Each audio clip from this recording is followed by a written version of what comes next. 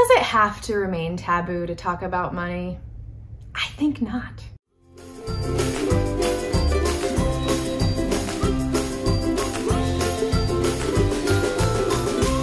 Hey there, welcome back to my channel.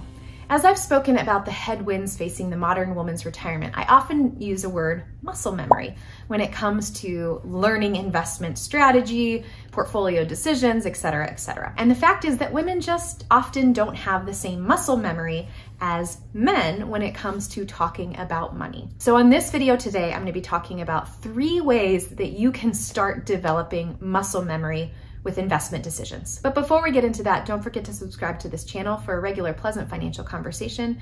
And for you ladies, hop on over to my online community, Pleasant Financial Conversations, where we talk about all things money and you're able to ask any question that you have. So before we get into this video, I just want to say sometimes when people hear me say women lack muscle memory with investment decisions, that I'm actually saying women are bad with money, and that is pretty far from the truth.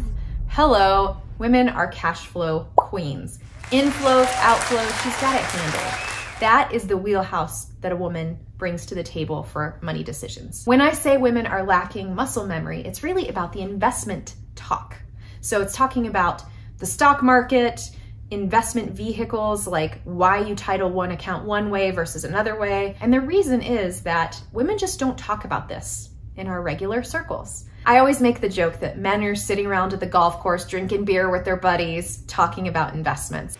It's true. And women are at the coffee circle and talking about relationships. And what if, after this video, you take this information that I give and bring one of these conversations back to that circle and have a really good financial conversation with your friends that helps each of you grow, each of you become more stable. That's a dream of mine. So here are 3 different easy topics that you can bring to the table. The first topic that you can bring to the table is talking about the 401k. Here's some tips.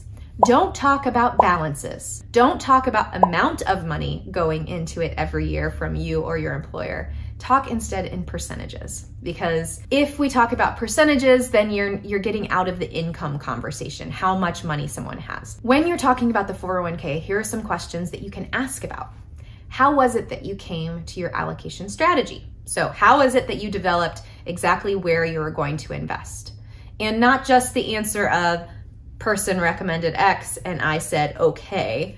Actually breaking it down and talking about the investment structure. Also with that, you can just ask how you decided what percentage of your income to put towards retirement. Maybe it's because there's a certain match coming from the employer or a profit share, or maybe it's just that you wanted to reach a certain target. These are conversations that are helpful to have. The second topic that you could bring up with friends is talking about, if it applies, how you are paying for kids' college. So there are so many different ways that you can approach this financially. You can cash flow it. So money coming in, money going out every month, you can pay for your kids' college. That might not work for everybody. So in the meantime, there's planning strategies like using 529s, education savings accounts, UTMA. What I love about this, especially for a mom to talk about her child and tie that back into investing, it's like all of the goodness that a woman brings to the table with investing, blending the relationships in with the investing piece and good money decisions. The third topic that you could bring up is when you have one of your friends that is caregiving for a parent.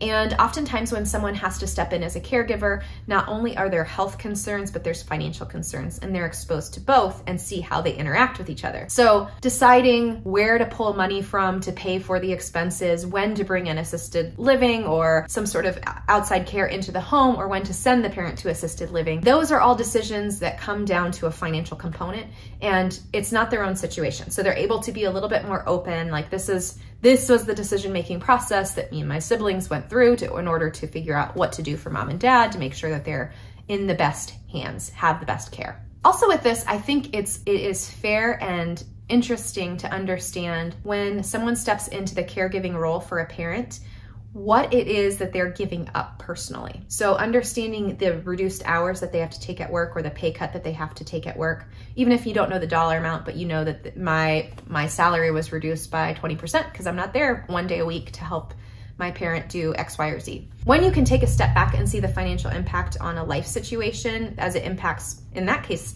two families and their finances, It helps you see what's happening with money and connect it back to the decision making behind it and why you might do one thing versus another, or why something was done but maybe a different choice could have been better, etc. Will you take me up on this challenge? Take one of these 3 topics back to your friend group and just try it out. You can even tell them, I'm trying something new because I heard that women don't talk about investments as much and I think it would be good for us.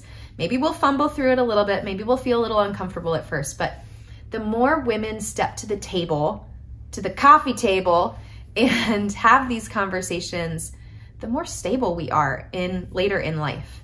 And so if you become the leader of your friend group, bringing this conversation to the table, you are not only impacting the goodness of your own life, but also the stability of everyone in that circle around you, which you care about so much. And when you do, please jump to my online community, Pleasant Financial Conversations, and let me know how it went. And for you ladies who are stepping towards retirement and trying to make those decisions, incremental retirement decisions like Social Security or pension, or how to withdraw from your portfolio, or really how to invest your portfolio, that's the conversation I love, and I would enjoy an initial conversation with you if you go to my website, www.pleasantwealth.com, to request a meeting. We can get a time where we talk about what's going on with you, the plans that you have ahead, and how my services might match up with what you need.